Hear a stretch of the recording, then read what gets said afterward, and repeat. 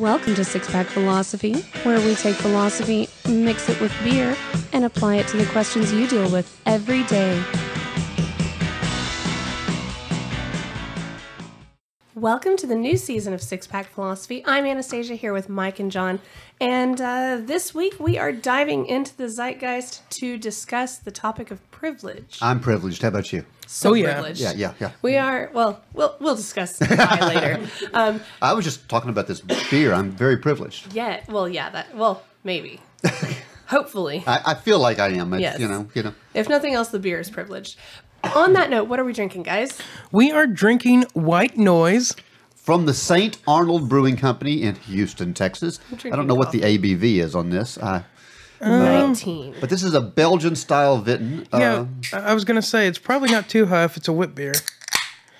Probably about a 5 or a 6. I'm telling you now, I have high expectations for this because it's St. Arnold. Oh, yeah. So Right. Let's see. Nope. 5.3. 5.3. Yeah, it's about what I expect from a wit beer. Okay. Cool. So we are doing privilege, and Oh, it smells so good. Even from so I'm far away. excited about doing this show. Yeah. But I'm a little uncomfortable about doing this show. Ready to get your privilege handed to you? Yeah, and we've dealt with some of these topics. I think this is a difficult topic for us to do. It is. But I'm glad that we're doing it because it is something that's been so discussed in kind of the popular conversation from a lot of It seems to be in the air. It is. Yeah. It absolutely is. And it has been for a while. But I think it's about time we take a look at it from kind of the position that we do on this show of just trying to kind of look at it from all sides and be as objective as we can about it.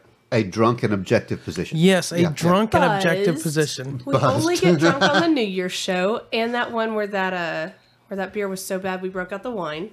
And the alcohol. Yeah. That was a rough one. That was a rough enough. I don't remember the show. I just remember the beer and the wine was bad. Yeah. So talk to me. Yeah, so kind of the direction I wanted to start with this. I think this is a hard conversation to have because it is so much in the public sphere right now. And I think people have developed emotional attachments to sides of the conversation. Absolutely. And blind spots in their own arguments. So I wanted to start really simple with a definition of the word privilege. I know how much you love definitions. Yeah, it helps. So a privilege, the noun, not the verb, is a special right, advantage, or immunity granted or available only to a particular person or group of people. And it gave an example that I wanted to save here because I realized I'd used the word so many times in the negative, and now it's kind of being flipped around. So here's the sentence that I think we've all said before. Education is a right, not a privilege. Okay. Yeah. All right. So, or maybe we've said it, it's a privilege, not a right. But still that same kind of... I've said the other way. Right. But still that context, that's a completely different context, but Absolutely. It's the same word, right? Absolutely. So we now have a definition to work from. I wanted to start with a much less controversial discussion so we could form a philosophical framework to work from and then try and apply it to things much closer to home. Okay? So I want to talk about privilege in an international sense. Because I think in our generations, we've grown up and we've heard 100 times from our parents about how privileged we were to be born into a country where, I don't know. I don't want to hear your bitching. You live in America. You've got it good. Finish your food. There are people point. starving in China. Yeah. And how many times this country have recently, and we can talk about far past, but more recently, how many times in this country in our lifetime have ethnic groups or religious groups or nationalities been mass slaughtered? How many times in this country have women been stoned for... Did the death squads come and knock on your neighbor's door yesterday? Yeah. Right. Well, and I think something worth, not just the rate of how frequently it happens, but something else to consider there is... When was the last time it was publicly acceptable for that to happen?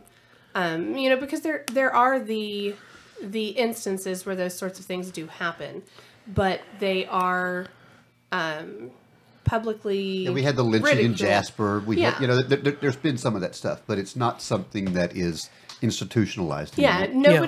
nobody is Yeah. praising these actions. I want to kind of take a step over here, though, because we kind of brought that up as as Americans. But I think if you're English or you're Canadian or I think they're probably hearing the same thing. Westerners. Most Western worlds, and Eastern. I think the Japanese probably tell their kids that stuff. I think that there's that thought out there of Hashtag first world problems. yeah, first world problems. Yeah. Yeah. So kind of expand. I like the idea of looking at it in an international perspective. Mm-hmm. Yeah, and you see this really interesting divide when you start to look at what countries have more privilege than other countries. That leads into a conversation I want to have much later in the show about racial privilege, because I could not find a source on privilege that wasn't talking about white privilege. I mean, that is really the dialogue. But we can clearly see from racial divides and from the layout of countries and how they're racially inhabited that at some point, whether through creation or through evolution, I don't want to have that conversation right now, humans existed in a centralized location. And some of them migrated north, some of them migrated east, and some of them migrated more equatorial, right? And we can see from the color of their skin which ones were closer to the equator and which ones weren't. Sure. And if you look at the countries, and I don't know all the reasons, maybe it's resource related, maybe it's innovation related, it doesn't matter. The group that migrated north and formed these light-skinned people tended to fare a lot better than the group that migrated south. If you look a lot of reasons for that, but Yeah. a lot of different suspicions. I don't want to get into the sociology of it, but right. But there's a lot of reasons that are clearly not based on your skin color or I hate the term race because there's one race, but Right.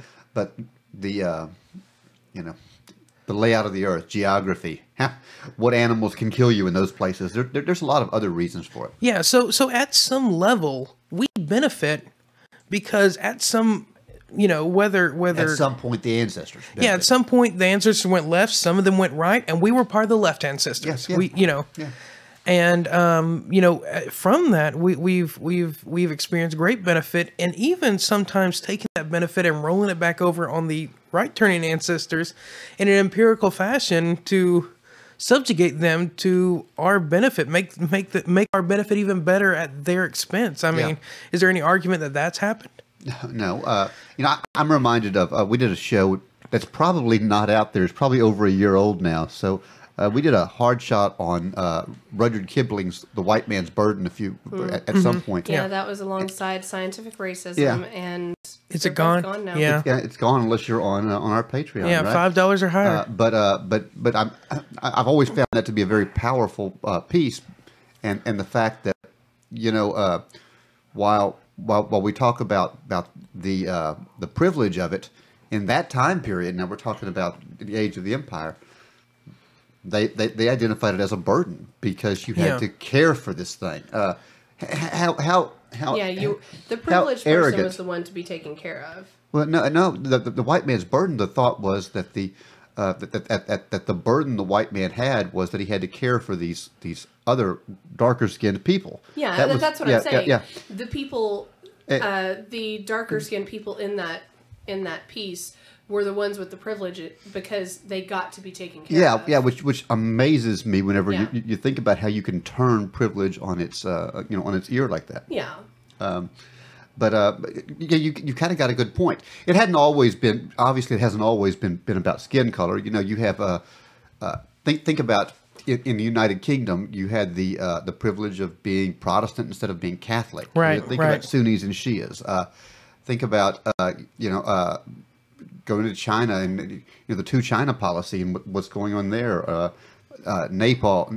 This is something that's not always about skin color and race. Right. Sometimes, in fact, it's usually not. I think that's usually a byproduct. What it's usually about is power. Yeah. Yeah. Which group has power? Well, and I think the reason that race ends up being such a large factor of it, whether that's the underlying factor or not, is because it is an easily distinguishable trait. Sure. You can draw a line and say you can walk down the street and say these people should have power and these people shouldn't have power if you're trying to exert that onto people. Yeah, if you want to reduce it down to a Dr. Seuss book, that makes it very easy. And Yeah. I think it works. I think we have done that a lot of times. Yeah.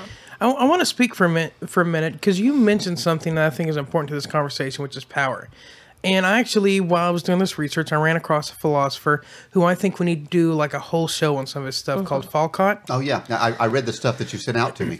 I want to read just a passage from that thing Yep. I sent out, and to give you a little bit of background on Falcott for anyone who's listening, he is he's libertarian, but and not philosophical libertarianism in the sense of free will, but he's libertarian in the idea that people should be free, but not necessarily from the same vein of libertarianism, should I say, that the party is attached to. Right. It's more a different kind of philosophical libertarianism, should I say.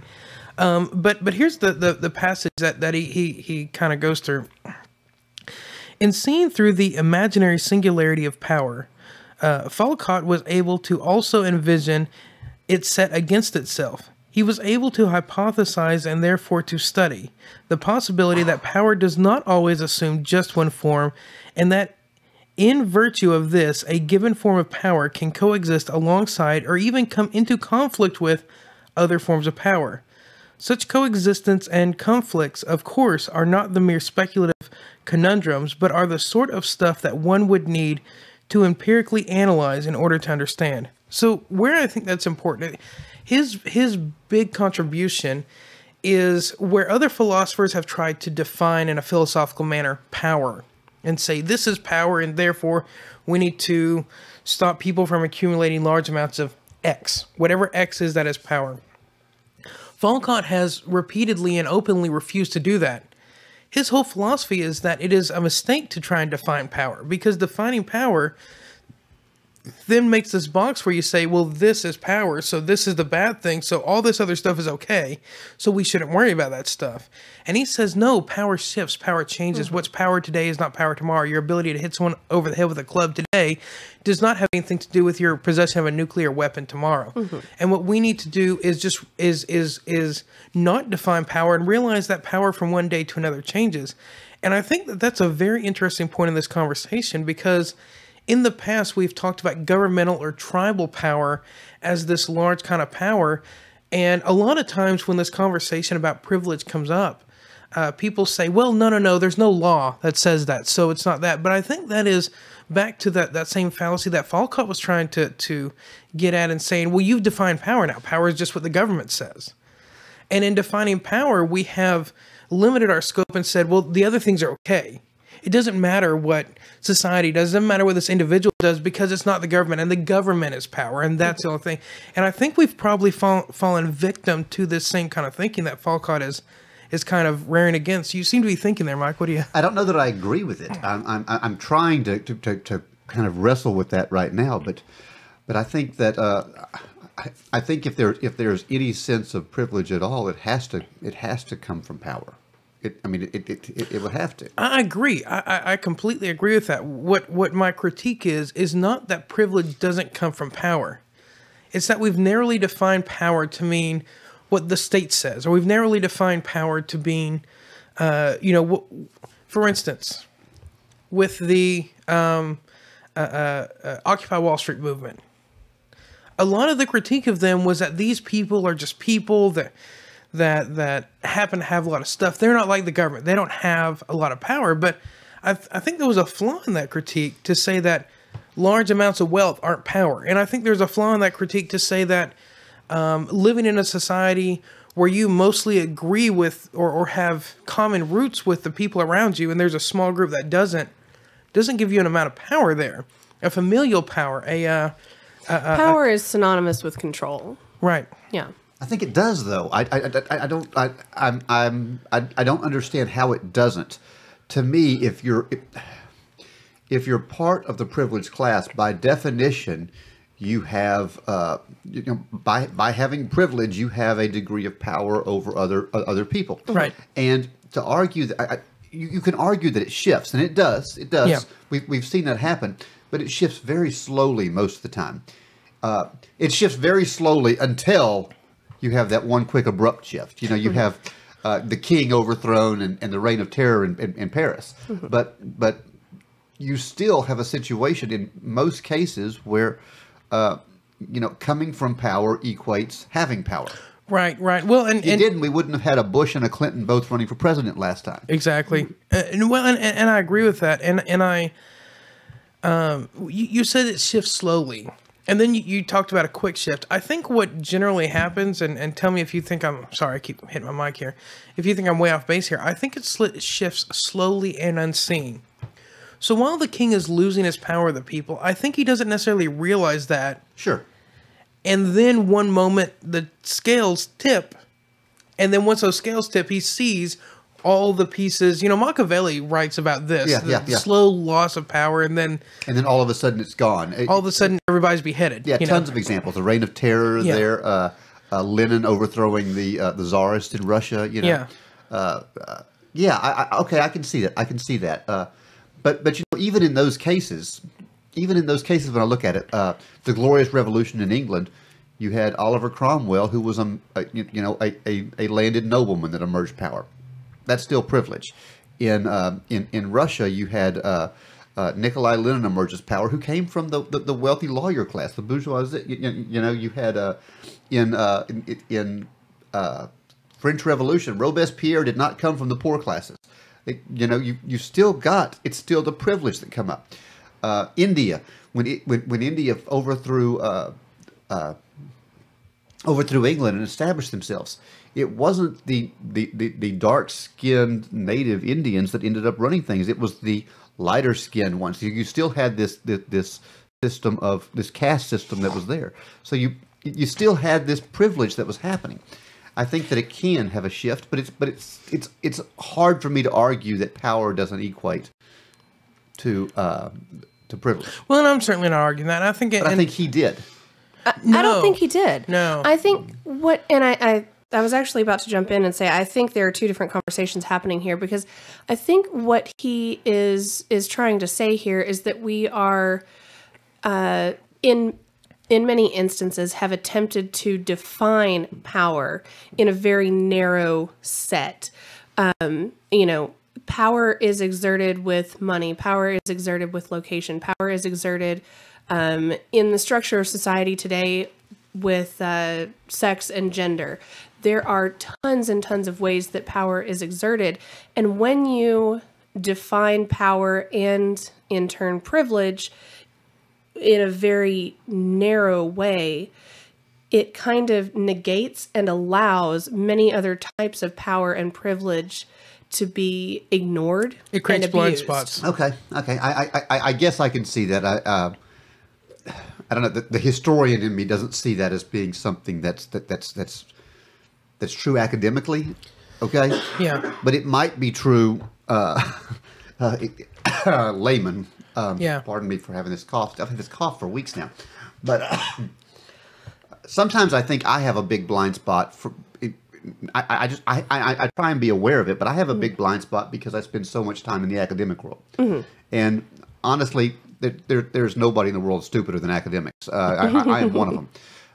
So sometimes I kind of lean on y'all to show me the way, as Peter Frampton would say, because you know, I get stuck in that bubble, and it's hard for me to get out of it. Well, yeah, and not to beat a dead horse here, but the way that I kind of envision what he's saying in my own mind is very much like the Hebrew arguments on God, right? They strictly forbid naming and talking about the power of God, because in talking about it, you've limited what actually is God. Mm-hmm. And I look at his arguments on power much the same way. We shouldn't say what power is, because power is what it is, and we limit it. That may be the best explanation for that. I hadn't thought of it that way. You just put it in egghead talk for me, and I understand now. Thanks. Well, and I think there is, I guess, pardon this pun, an empowering element to that. To recognize that this narrow definition of power that we've all sort of accepted is flawed in its own nature, and recognizing that power does have many different avenues. Well, it's kind of the inherent nature of language is that language can never accurately explain what is. Right. It explains as best as it can to understand, but without experience, you don't know what is. Saying an idea limits that idea in some respect. I agree. Yeah. agree. Whenever you say that you have to be white and wealthy and own a bunch of land to have power, Then how do you explain President Obama's 2 terms? well, how do you explain start that? to How do say you it. explain the power exerted by workers when they strike? African warlords. Yeah. That any number of instances, and I think I think that anytime you talk in absolutes, you have a problem. yeah. And I think in Only Siths defining do that. power, you not only does it allow the opportunity for certain types of power and by extension privilege to be abused, but I also think it can serve the function of psychologically decreasing the power of certain other groups and causing them not to recognize or not to take advantage of their privilege. While we're talking about whiteness, power, and privilege, I do want to exercise a little bit of mine real quick. Producer, there's a couple of the flute-type glasses in the kitchen, and there's some more on the stand over there. Can you get us some? This beer is good out of the can, but I want to try it in a glass as well. Do something a little different there. Yeah, exactly. Okay. While he's doing that, hey, these new digs you've got us here are pretty incredible. I like the studio. Incredible. I like that. Well, that- we've been in a Close that door, please. we've been in a little room at a pool hall. We've been in a big room at a pool hall. We've been in a pool hall while music was playing and people were hitting balls, racks of balls. And I think this is Never mind. pretty I was going to go into that, but it's okay. hitting racks of balls. You were going to go with that, weren't you? No, I was going to okay. go with the time that the guy came up and was like, Oh, "Hey yeah. guys, can we smoke pot in here?" And we're like, "No," and we're also not going to have a conversation with you while we're on the air. And that was in because- season 1. that was season 1. But this is nice what y'all have done in here, and our excellent producer over here Has his own has got his own station now. This Nice. is pretty incredible. Well, and it's going to be getting better. Hopefully, the shag carpet is going to help. Yeah. Hopefully everybody is the audio's not too bad, but we are getting a little bit of an echo, and so we are going to be putting some soundproofing panels here. We're going to be improving as we go, but He we says are soundproofing panels. I say shag carpet. well. think- We have options. I'm just saying shag carpet's cheap. Yeah. But Thank anyway, you, kind sir. so we've discussed a little bit. I think we can all agree that privilege derives itself from some form of power, whatever that is, right? Right. Agreed. And I think we can agree that privilege also has to do with things that you didn't control. We talked earlier Yeah. about the ancestors going left versus the ancestors going right. That I don't think it has to, but I think that's tradition. I think that's the biggest part of the problem that people have with privilege and Yeah. the discussions that they're having today. I don't think most people recognize it as privilege if it's self-attained. Now, I could be wrong, but I took the privilege test. I took all this stuff, and they don't see the self-made man that comes from a poor condition as being privileged. They see the person that was born into it as privileged. And it kind of makes sense when you think about it because you didn't attain it from privilege. I think privilege, to call it privilege, it has to be attained from privilege. well, let me ask this: what do you think would be privilege that was not? Well, I think you can come from a point in your life where you were not privileged and reach a point where you are privileged.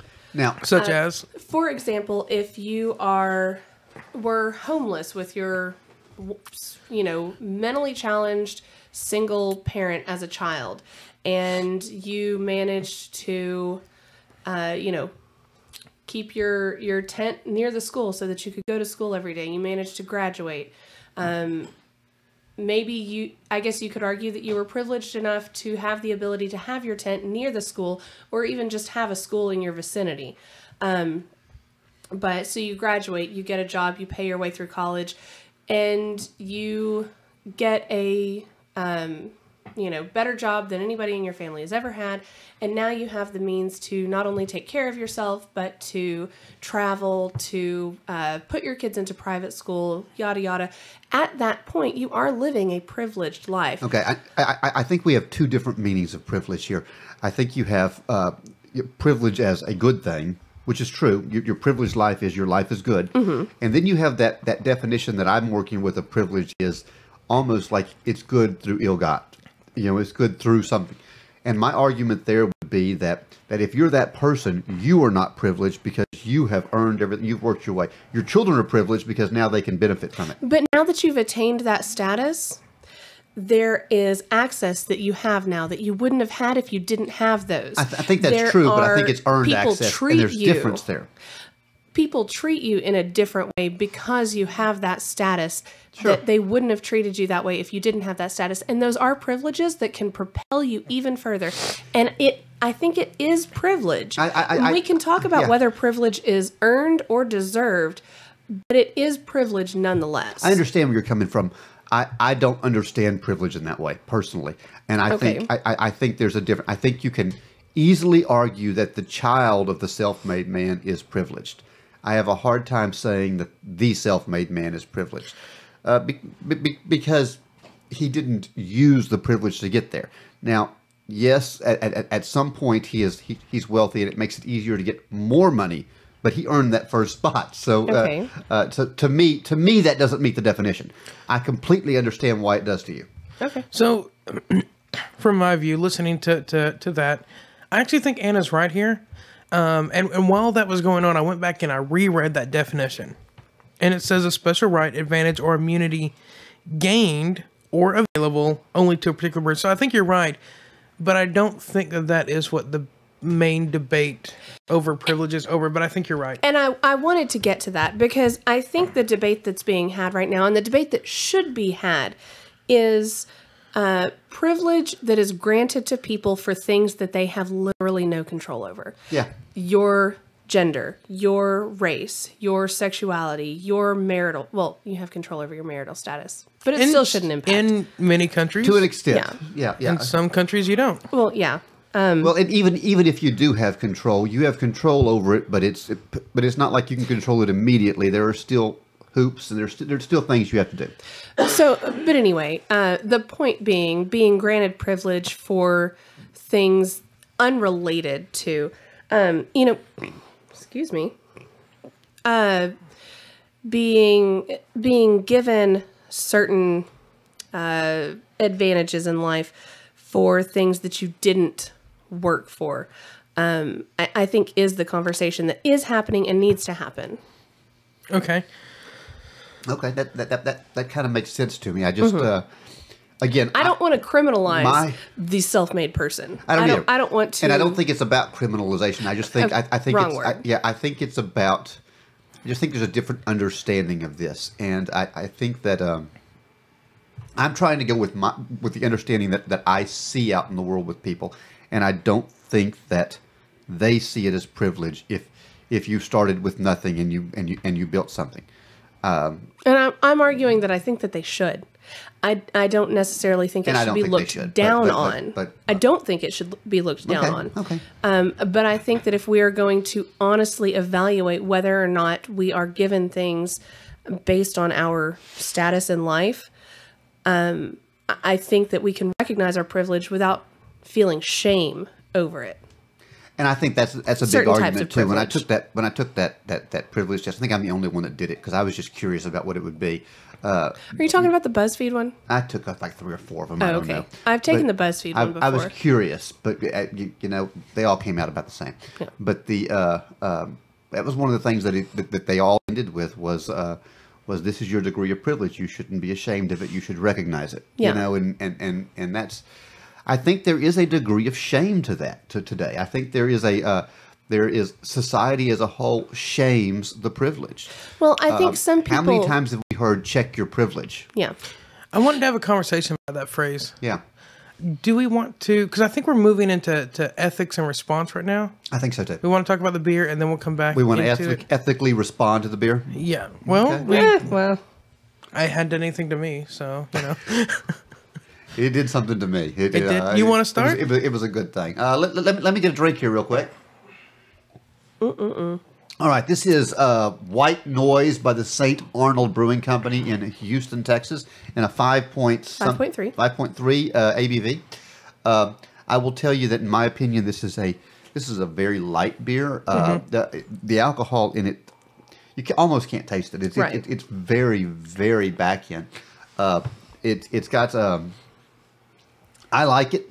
I like it for what it is. I think if you're looking for a light, this would be a good summer beer, a light beer that you could drink easily. This is a high quality one for that. I will say that this to me is not a beer drinker's beer. This is because it doesn't have those deep overtones that the beer drinker wants. I think it's successful at what it is trying to do. I think it's very good at that. I don't think this is going to be a beer that I'm going to remember for a long time. If I was picking beers just off the top of my head, I would say that this would be the beer that I would buy me. This is not the beer I would buy John or Anna if we were at the bar, because I don't think this is y'all style. Right. Just my opinion. If it's the only craft beer at the bar, I'll take it. Yeah, and it's St. Arnold's at that weird point where they're a craft brewery, but they're getting to be such a big craft brewery that they're almost mass production now. Yeah. So I'm going to say that because it's successful at what it's trying to do, but it's not doing anything just extraordinary. I'm going to go with a 2.4 on this one, just below the just below that benchmark. I was tempted to give it more just for the can, because the can's pretty cool, but I'm gonna go 2.4. Yeah, well, I'm glad you said that. I was kind of worried you were gonna hit it really high, and then we're have this awkward conversation where I torpedo it. But yeah, I agree. It's light, watery. Comes to mind. It definitely has those characteristics of a wit beer. I think I've been a little bit spoiled, and I don't know if they're actually better if you count the style and all that. But some of these beers with the more pronounced clove and banana tones to it, and I really like that. And this one is kind of like wet beer light to me, from what I've had in the past. I hate to do this St. Arnold's, but I'm not really impressed now. It's completely drinkable. Somebody hand this to me, I drink it. I'm not gonna. I wouldn't turn my nose up at it. These beers are probably gonna get finished and are gonna get stuck in the fridge for Thomas Cryer to come and later. But all that said, we love Thomas. I'm giving it a 2. 2? A 2. Okay. It's higher than I thought you would do. Honestly. This is funny. So this is a dry hopped wit beer, whatever, however you want to say that. And I think the reason that they chose to dry hop it was because they knew they had a shit beer to start with. Ooh. Really? Yeah. I think without that added hoppiness, it would be lacking in most things that this beer would need to be good. It is drinkable. Mm-hmm. I do think that dry hopping saved it. But without that, I don't think this would be a good beer at all. With that, I give it a 1.9. Really? Yeah. Okay. Yeah. Well, I couldn't bring myself. I have a hard time arguing against y'all. The reason I put it so high is because I think it was successful at producing what they were trying to produce, and they were trying to produce a beer that was palatable to the beer drinker, but was something that you could hand your mass production beer people and they'll enjoy. And I'm not sure they would. Really? Yeah. Okay. Okay. So I guess I've cut most of those people out of my life, so I don't have a whole lot of experience there. I guess there's 3 questions we need to ask about this beer. There are. So I guess you want me to let's go in order that you. We'll go in order. Lawnmower beer, easily a lawnmower definitely. beer. One of the best lawnmower beers. You could drink this like water. As far as the date goes, I'm going to go back to one of my signature moves. I used to have these little business cards I handed out. I had my phone number on them and said, call for a mediocre time. Yeah. I think if you're trying to take them out for a mediocre time, this is a mediocre beer that can certainly fill that void. Better than mediocre. So, Anna, is this going to get you laid on that mediocre date? This dry hopped beer will only get you laid after a long dry spell. After a long dry spell. It better have been coming anyway. Yeah. It won't ruin your chances, but it's not gonna. How about if you had a great ass? Would this then get you laid if you had a great ass too? No, No. I'm not an ass man. I'm not an ass man. But even You're so, not a man even. Well, That's a good that point. was the secret there. but even so, like even there, like when you argue the ass got you laid and the beard. I mean, I think it goes That's back. a good to, point. That's a good point. Yeah, you know. If it requires a good ass as well, is it a good beer? Yeah, exactly. I got to be honest. That back in my single days, a good ass in any beer would get you laid. Yeah, well, I don't know if much has changed there. I don't have a great ass, so I can't experiment In with that. fact, a good ass and sometimes no beer would work. So whatever it takes. That was the 80s, though. Literally, you just kind of had to trip into dick. Back Is in the that what you 80s. used to do? Did you used to trip in a dick? Whatever it took. Whatever it took. Don't judge me. Okay, so, I had Elton John and Queen on the jukebox. Everything was good. So now that we've talked about the beer, I want to talk about another article I read, and it talks about that exact phrase, check your privilege. Yep. And he was analyzing what it meant to check your privilege and what privilege meant in general. And he kind of breaks down two categories. I have a really short passage from him. Thus, the phrase can be seen as having two main functions. In addition to its dramatic and rhetorical use, one is as a reminder, the other is as an attack. I will consider each of these in context of critical thinking. So what he's talking about in a reminder versus an attack. And I think what makes the news and what gets people fired up so it makes, viral sense is the attack one. Where somebody's talking and they get up there and start, check your privilege. And they're saying, shut up. They're attacking them. They're saying, Yep. you don't have the right to speak because of something you probably couldn't control. I mean, we had that conversation of what it meant, but that you probably couldn't control. The other one that he really addressed was, while it may not be the best phrasing, he could see where it could clearly mean you're talking about these things with the blind spot of your own background. You need to check that and realize where you came from and that there are other views because you're talking in absolutes. Yeah. And I think that latter view is a much more useful. yes. I think check your privilege is like taxation is theft. It's something that was incredibly powerful until it was overused, and now it's meaningless. Well, I mean, okay, so probably I so. don't think it is. Probably so. It's been overused. Probably so. It's taken on a life of its own, like taxation as theft has. But even if we look at taxation as theft, it had a meaning. It did. And then it grew. And I think we can look at those, because I think there are still people who use both phrases in its original context. I think so too. But it gets muddled by the baggage it carries. Yeah. I agree. And I think it's a powerful statement. To check your privilege is a powerful statement if it's used to mean think about what you're saying for a minute. Yeah. Think about the fact that the only reason you're able to say this is because of your privilege. Well, and But I think that if something... it's being used to silence the masses, now we have a problem. Yeah, absolutely. But I think that argument can be made for literally anything. If you're using any... Oh, agreed. Any phrasing... But when you if hit are using your catchphrases podium, happen. Fine.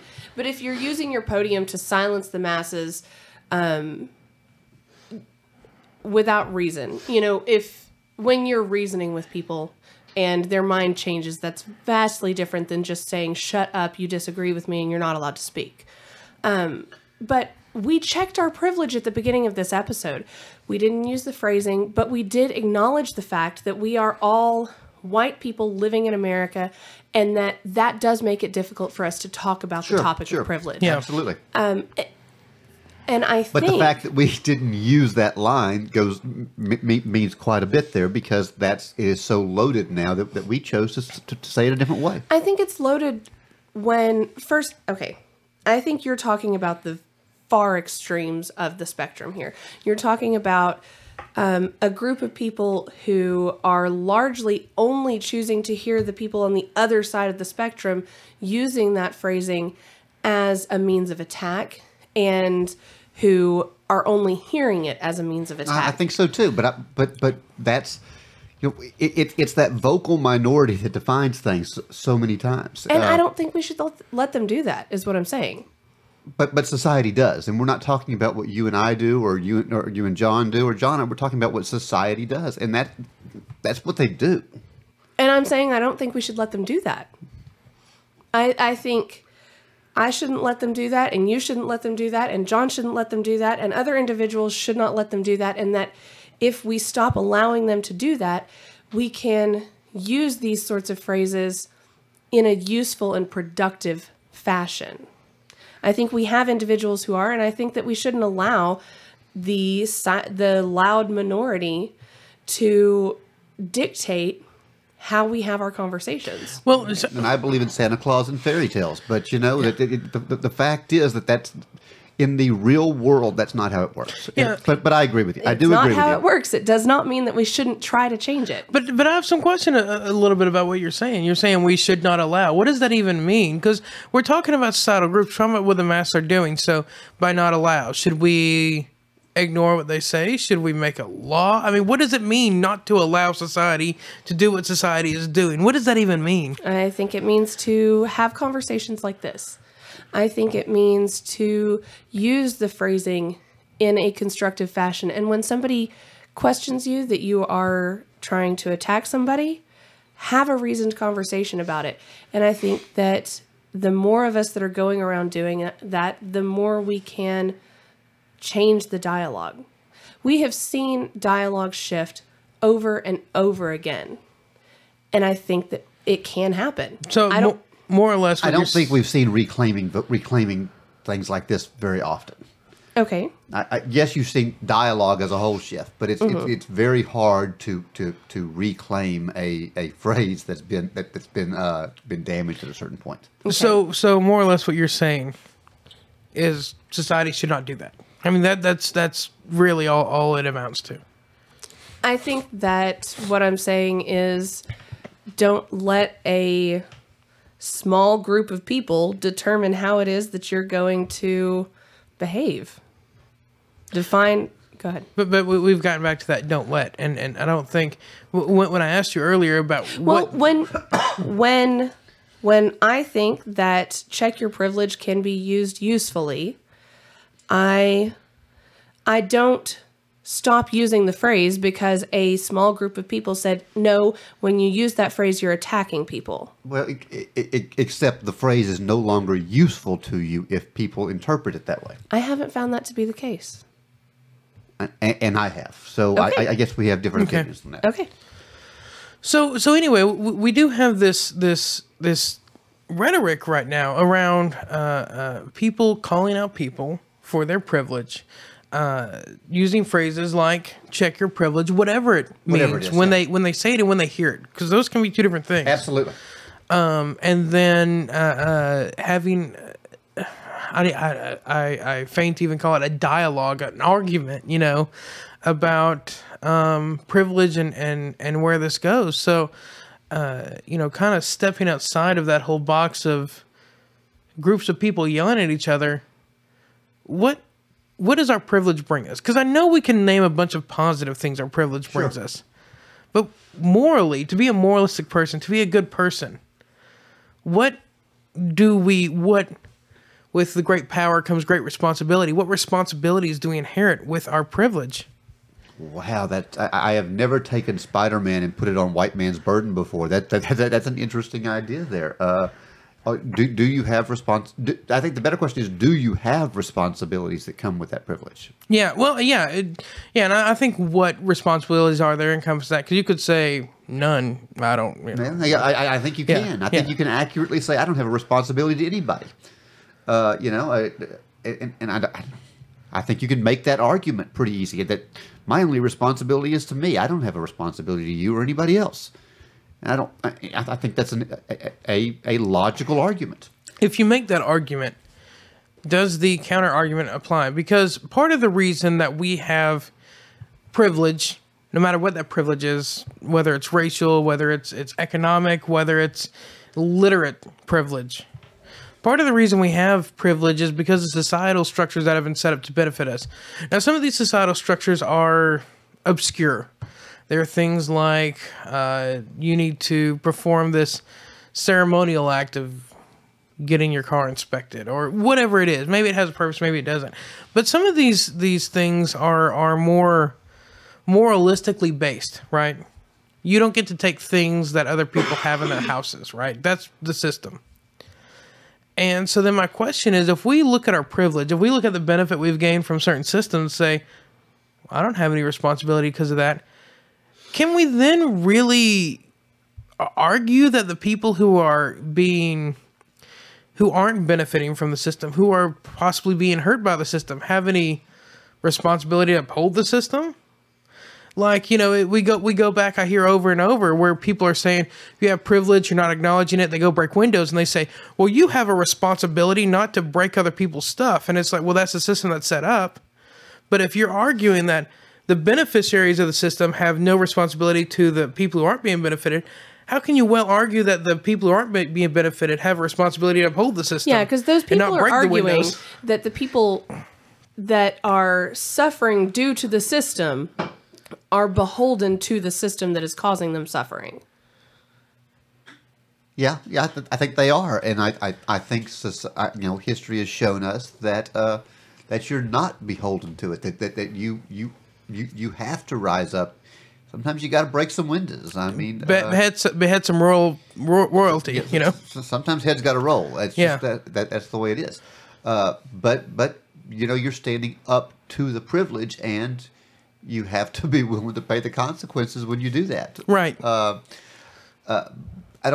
don't think that's the same thing. And I could be wrong. I don't think that's the same thing as it's mirror opposite of, I was born into a wealthy family, so I owe somebody something. There's I don't think anybody owes anybody anything, and I think that's that's a logical argument. That having been said, I think it's perfectly fair to say, don't be an asshole, and if you got if you got a leg up on something, help somebody out. That's not the same thing as saying I owe it to you. Mm-hmm. Well, and I think that we could even talk about debt to the future privileged people, right? Because when you talk about the French Revolution and heads rolling over this whole privilege thing, and it really was a very similar kind of argument over the distribution of power and privilege, that wasn't because one generation of nobility fucked everything up. No, it's because generations of it fucked things up. Yeah, and it was the people who were abusing their privilege early that rolled the heads of later people who were in power. And so do those early generations have a responsibility to their offspring to say, if we keep things going the way they are, your heads are going to roll. So it's probably better if we find something a little more equitable that everybody can be happy with. Okay, I don't like that word responsibility there because it leads to this necessity, this idea of has to happen. I don't think you have a responsibility to your next generation. I don't think you have a responsibility to anybody. I think you shouldn't be an asshole and you should try and protect that. That's not the same thing as having a responsibility. Well, let me ask you this, because you said we don't have a responsibility to other people, to society, to your future. Is there such thing as responsibility? Do you have a responsibility to anything or anybody ever? I think you've got a responsibility to yourself. You should, the only requirement is that it's self-care, and I think that's a logical argument. But beyond that, again, I think you're an asshole if you don't do it. But responsibility. What is responsibility to yourself? Yeah, what does that even? I think you got to take care of yourself, to self benefit. I think everybody has that, but I don't think there's any case where a single person has a responsibility to someone else. So, because responsibility means duty to me. So let me ask: a woman gets pregnant. She has a baby, and she says, you know what? I'm going to stick it in a dumpster. There's no responsibility there? I don't know. I see where you're going. I think there is there, and I don't know where the line is. I don't understand that. I'm trying to work my way through it. Yeah. Because I have a hard time with that word responsibility. You have a responsibility to society. No, I don't. I have a responsibility to myself. I don't think you can have a responsibility to yourself. Okay, then you'd have no responsibility at all. And I think that's what you're arguing. I don't think I am. I think your definition of responsibility and mine are different. So I would agree with that. But with yours, I would agree. Okay. Yeah. I just don't think I have a problem with that word. I just have a problem with saying that I am responsible to someone else, or you're responsible to someone else. You're not. You're just there is no duty to someone else. And to me, responsibility and duty are very, very close words. So you think you should help other people? Absolutely, I think you should. Should implies obligation and responsibility as well. No, it doesn't. No, it doesn't. Because there's no requirement. Well, I think you can have a responsibility without a requirement, right? For instance, many times we talk about being responsible stewards of our house or our property. I don't think you can because as soon as you put that responsible word, now you have you've put a legal term in there where people come. Because if you're not responsible for your land and your stuff, the government will come and fuck with you. If you're not responsible to your family, the government will come and fuck with you. If you're not okay, so you're using responsible in the legal sense. Absolutely, I am. Okay. I'm using it as a definition. Well, then legally, I don't think that you have responsibility to yourself. And I would argue that we use the term responsible in a lot of ways, and I think the confusion here is that we're not using it in a legal fashion. We're not saying that you are legally responsible for taking care of other people. I tell Jonah that he needs to be responsible with his phone. That does not mean that he is going to be exposed to legal ramifications if he damages it. But it does mean he's going to be exposed to ramifications at home. You are the government at home, and he'll be responsible to that. But if you talk about government and ramifications, isn't it true that if the privileged, whether that's through government power or whatever, aren't responsible to the unprivileged, that heads roll? Absolutely, right? It's true. So, absolutely, it's true. But that's the effect of it. I have real issues with saying that an individual is responsible to another individual. So let me ask: is a government responsible to its people? Is that a responsibility? I think so because that power is granted to it by the people. What is in your mind, the real distinction besides some body of 50 people saying so? What is the real distinction between a law and the fact that you'll get arrested if you violate it, and the real consequences of the mob doing something if you don't take these actions? What is the real difference there? I'm not sure I understand the question. Ask it again. Okay, so you say if you're not a good steward of your property, the government will come and take it away from you. If you're not a good steward of society, society will come and break your windows or heads will roll. What is the effective difference in whether somebody with a badge does that or whether a mob of people do that? I mean, what is the effective difference there? I don't think there is an effective difference. I think there's a legal difference. So it's just the fact that a body of 50 people came together and had a vote on whether... A body of a majority came together and had a vote. Right. And I mean, I think if you're looking at it, that's what it comes down to. Again, to me, the word responsibility comes with duty. Mm-hmm. It has to. It has to, or it's meaningless. Otherwise, you're not really saying responsible. You're saying it would be nice if you did this. To be responsible means there is a duty that you're going to do, and if you don't, there is a consequence for it. You are responsible for that. I agree with that. And I think I'm arguing the same thing here. I'm just saying that not all consequences come from the government. Some of those consequences come from you weren't a good steward of society. Okay, I can see that. I can see that too. Where you were an asshole, so society doesn't. Society chooses not to shop at your place because you're a dick. Yeah. You wouldn't bake the cake for the gay couple, so now nobody's going to shop with you. Yeah. I think that's government. I mean, that's what that is. Yeah. So from right. there, I forget your definition of government. Okay, I remember. I have the real definition of government. Yeah. You have a. But from there, I have the real definition of what a government is. But from there, couldn't we establish that if it's from government and this whole mob thing where they don't shop at your store forms of government, doesn't that then establish responsibility? There's I'm trying to get there. Yeah. My problem is I can't get to that duty. I think that you didn't. There was no requirement for you. Well, I think there was. I think there was a de facto requirement because the society put this requirement on you. You did not meet it, and now the punishment is there. Okay? Yeah, the requirement is if you want people to buy your cakes, don't be a dickhead. Yeah, I can see that. Yeah, I can see that. Okay, I think we got there. Did we? I think so. Okay. So now I think we've established that consequentially there's a responsibility, using that. No. I keep doing Quit this. hitting your microphone. I know. Okay. So, where does A that utilitarian argument. Okay. Yeah. What is that responsibility? What is your duty? So, if as a wealthy person, as a person of ethnic majority, what's your duty to those who are less privileged? I think I love this silence. I'm throwing this out at you because I've answered this about 15 times now. So I don't know how else Oh, your to answer it. was none. Yeah. Okay. I don't know. Okay. No. But I do want to explore it. I thought that, I don't know, and then some silence would be appropriate. But no, I do want to explore it from something a little beyond none and look at what we could do. So as somebody with privilege, so obviously the first step is acknowledging it, right? Right. I think we can take steps to check our privilege when we're doing things like hiring and say, okay, why is it that I am maybe inclined to hire this person over this person?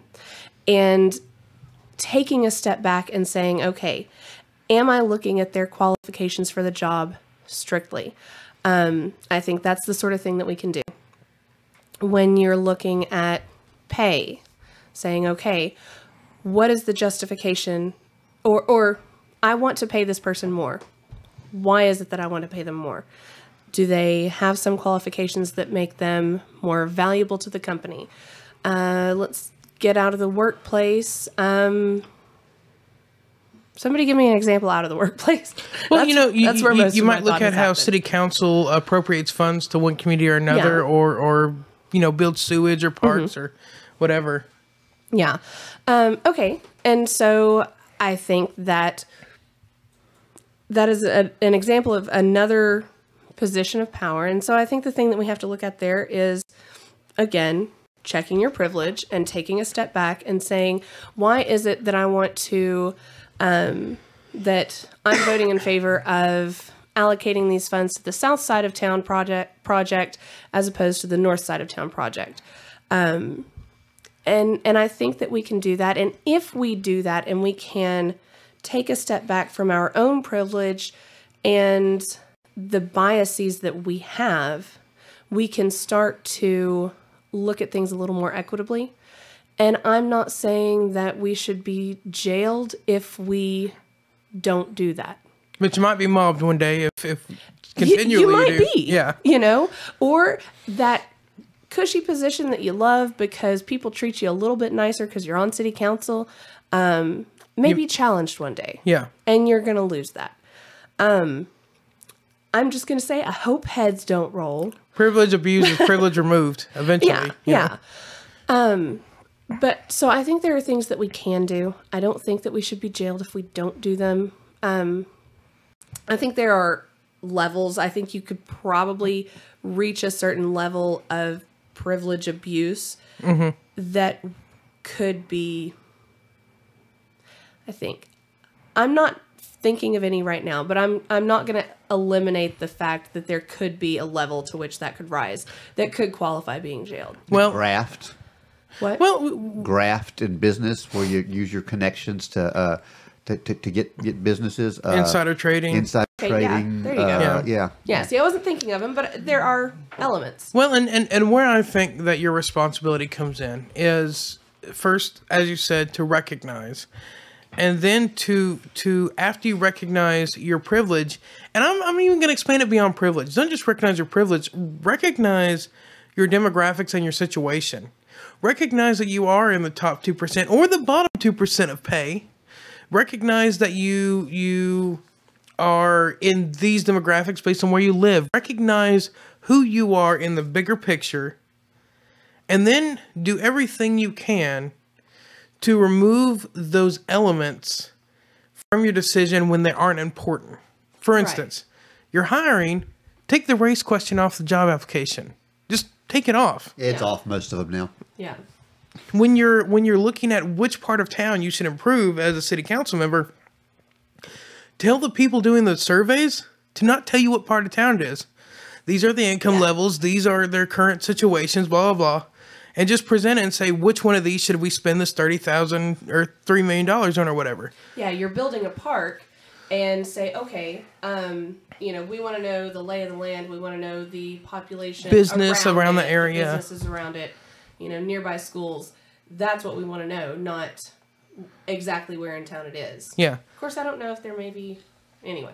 So I think for sure recognizing your blind spots and compensating for those is a powerful thing. Now, the one that starts to hang me up that I've heard the argument for a lot that I don't know if I can get on board with is this idea that where there are certain groups that are underprivileged, that we need to be doing things to artificially inflate their privilege to such a level that they can get out of a bad cycle, to the point of, well, you need quotas, you need racial quotas, sexual quotas. You need to give 3 poor people free college every year just because that gives them a chance to move in, whatever it is.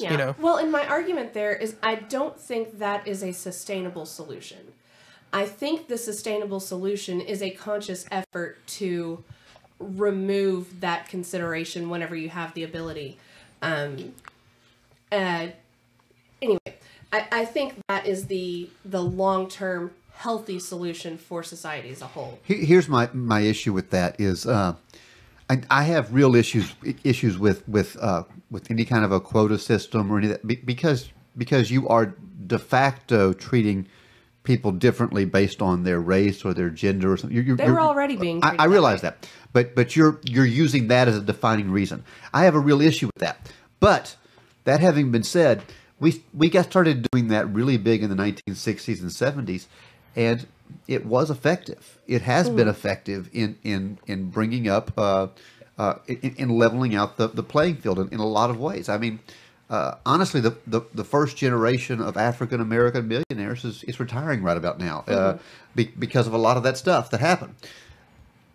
I don't think it's a long-term solution. Right. I don't think it's something that you can go you can push through for a long time, because I don't think that if your goal is ultimately to treat everybody the same and for everybody to be equal and to be colorblind, that you reach that by not doing that. Right. So I've got some problems with it. I don't know what the answer is to it. Mm-hmm. But it's hard to argue that it wasn't effective whenever you can just look at numbers and see that it was. Yeah. Well, that's what I'm saying. I think it was not effective in the I don't think it's long-term effective. Yeah, I don't think it's something. I don't think it's something you can continue. I don't think those are the actions that change society. I agree. I think it a lot of times it divides society. It makes people angry because you're now. Well, what is it that people are citing with this whole white privilege discussion that we're having now? Not this particular discussion that we're having, but the one out in the greater society. The discussion, the thing that's being cited by people being accused of having white privilege is, well, you know what? You can go to a company and get hired for the simple fact that you're black. Yeah. You can get hired for the simple fact that you are Native American. There are minority scholarships. There's not majority scholarships. Yeah, exactly. Well, the question, the statement to that is, most of them are majority scholarships. Well, so, beside the point, but it is causing division. Massive division. I think it's quotas and things like that have not been the sole culprit by any means, but have contributed to the issues that we're seeing now. There was a term that started rearing its head in the late 70s and it's never really gone away, although it's slowing down, reverse racism. Right. And that was the idea that, that you can be racist against the majority party. I will say that there's a big movement out there that suggests that it's not possible to be racist against the majority race, because you have to have power to be racist. I don't necessarily agree with that. Well, and then that's out there. That gets back into defining power in very narrow terms. terms. Yeah. So it's an interesting argument. I don't know that we're gonna reach an answer on this. I think it's something that's it's very difficult to grapple with. Yeah. I've worked in education for a long time, where we had to deal a lot with racial reports and stuff, and what I've seen happen over the last 20 years or so in education, though, is the reports aren't so much about race anymore as it's about socioeconomic systems. Yeah. And I think that's fair. I think Yeah. it's much more fair to look at something based on your SES than it is about your Well, and I race think or it's your less gender. insulting, honestly. I think so too. I think so too. I mean, maybe. Yeah, this because is, there are inherent assumptions that your race are tied to your SES. Well, Yeah, but by going through an SES system, you're looking at a condition. You're not looking at a something that's inherited. Yeah, Right. well, and I think, and maybe this is one of my blinders as a white man. I hope it's not, because I think it has horrible implications. But I think whenever you say that somebody is disadvantaged because they're black, and I think there's a slight difference in saying they're disadvantaged because they're black and they're disadvantaged because of the way people see black people. Yeah. But that they're disadvantaged educationally because they are black. And they are. If statistically, if you look at things, now I can just tell you about the state of Texas, but African Americans perform lower than whites. They perform lower than Hispanics. Hispanics are right between the two. So you start looking at this, and there are those people out there that argue that it's a racial reason. But if you take and you take race out and you put it as socioeconomic systems, suddenly it's not that blacks perform worse than whites. It's that the poor perform worse than the wealthy, and we have too many poor black people in this country. And It's generational. I can agree with that. And I think you have to take those statistics with a grain of salt. And I hope we hit the nail on the head with it's because they're poor, right? I hope with every fiber of my being that that's the case, because we also see that there are websites you can go to and you can find that the sale of Kraft cheese strongly correlates to the divorce rate in Arkansas. But I don't think anyone assumes that Kraft cheese is causing people in Arkansas to get divorced. You know what? It is delicious. Well, I'm just saying there are people out there that I would leave for Kraft cheese. But all that said, I think we can look at this number and say, as a progressive people, I've interacted with people of many races. I can't find that person has a mental disadvantage because they're that race. So let's look deeper into the data. And I think when you start to get into socioeconomic conditions, you really are, I hope, getting at the root of the problem. What you can look at sometimes is poor communities have poorer schools than wealthy communities. Right. Right. And that makes it more difficult. Yeah, it does. That doesn't make it impossible by any stretch. We've had Bill Clinton came from a very, very poor system, and he I would argue that he was successful. Right. You look at this kind of stuff, and you realize that it's not a death sentence, but it's tough to overcome. Unlike if you go against Clinton. what? Okay. We're getting into some stuff that we don't need to get into here. This is a lot of fun. Because you don't want to die. I don't want to die. Well, there's that. I'm still reeling over whether or not Mike leaving people for Kraft cheese is an insult to them or says something about him. Or cheese. I thought it was an insult to Kraft cheese, but if it's an insult to Kraft cheese, cheese. then by the way, really I didn't say I would leave everybody. I said there are some people. There are some people out there that I would leave for typhoid fever. So I mean, to be honest, there's just some people I would leave because they had it or because you want it. Anyway, yeah, I think you're right. I think we've gotten into this really well, laid a framework. Yeah. Unfortunately, this is one of those subjects that is... We could talk about it forever. Well, it's largely debated in our own circles right now. And I don't think that any answer we give is just going to be the answer. I think it's a conversation, an evolving dialogue that needs to go on. But hopefully we've given kind of a framework for the arguments, and people can kind of go out there and move forward with that knowledge. Yeah. You know? and be part of the conversation. Yeah. Be part of something. Okay. I think we're good. Here. All right, sounds great. So with that, thank you guys so much for tuning in. It has been a blast as always. Do we have a show that we're going to tease? Yeah, and I'm sorry I interrupted you. Yeah, well, and that's something I think we're gonna start here. This is a new thing we're doing. We, as podcasters, also check out other podcasts. And there's a kind of a podcasting community. So we said, you know what?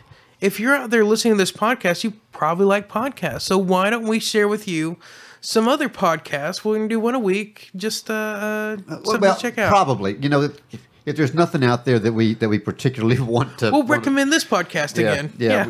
We're going to have to figure out where we are. I had a tough decision when I was coming with this because there's 3 or 4 podcasts that I listen to real regular, but the one that John and Ann have heard me brag on this guy forever. His podcast is the podcast that I would want to do if I was by myself. It's Bruce Carlson's "My History Can Beat Up Your Politics." Okay, before you move on, Yep. John. Yeah.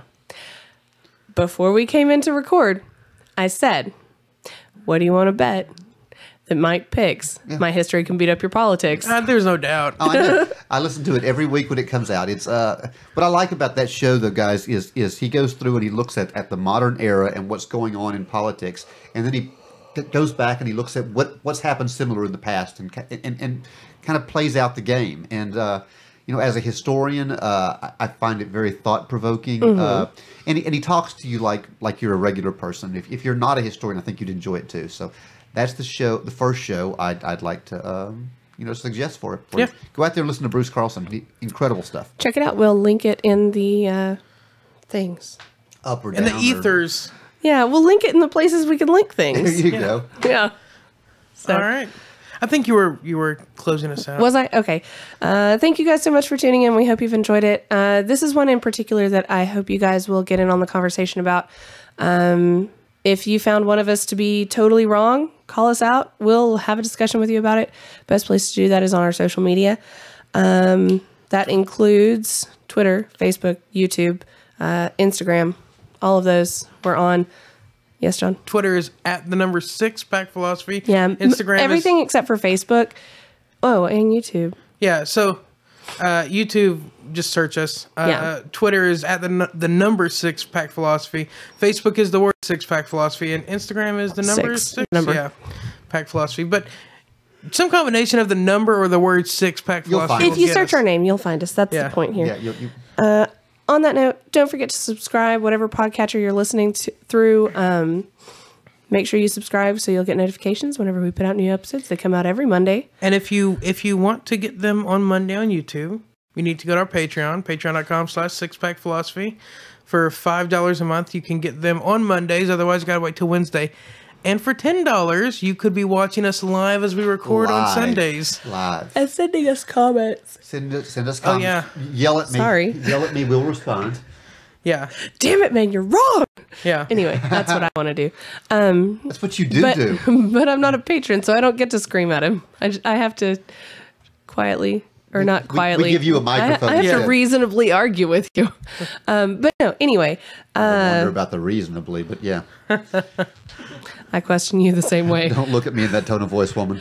But so no, you can check us out on YouTube, watch us roll our eyes at each other and get mad and flip each other off and do all the fun things. So it'll be great. Anyway, I'm making this longer than it should be. So thank you guys so much for tuning in. See you next week. I don't think I even want to talk to you anymore. I don't want to talk to you either. Yeah. Cheers, guys. Cheers. Cheers. Ooh. Oh, what a sound. Six Pack Philosophy is supported by independent philosophers just like you. If you would like to support us, go to sixpackphilosophy.com and don't forget to like, share, and subscribe.